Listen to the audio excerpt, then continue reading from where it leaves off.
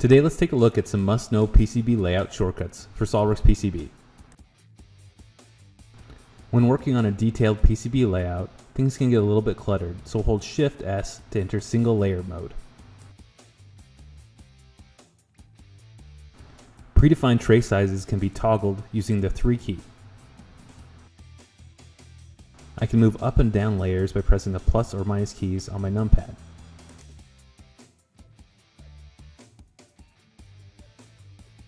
Sometimes it's important to know the length of our route, so hold Shift G to toggle the length view.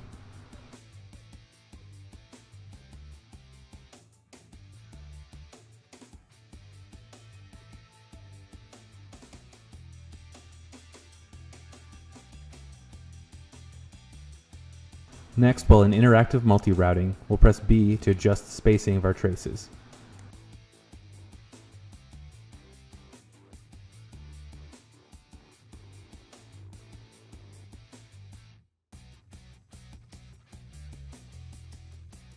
Sometimes a command will have a lot more options available than you might think. Hold the tilde key to see available commands.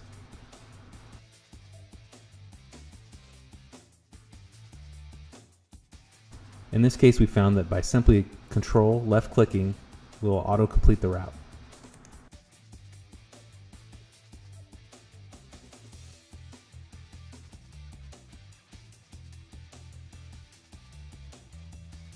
A user can better visualize their PCB layout by toggling between 2D and 3D views by pressing the 2 or the 3 key. Also, the L key can be used to move the component to the other side.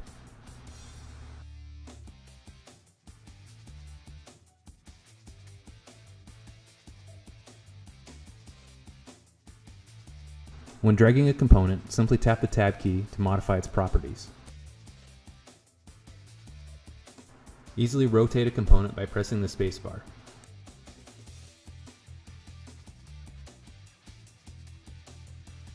All the commands I went through today can be easily found on the Shortcuts Manager, plus a lot of other great ones.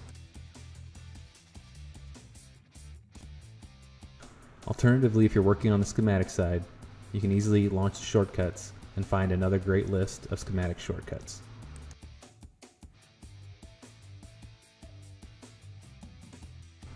As always, make sure you like our video and comment below. Also share it with your friends and coworkers.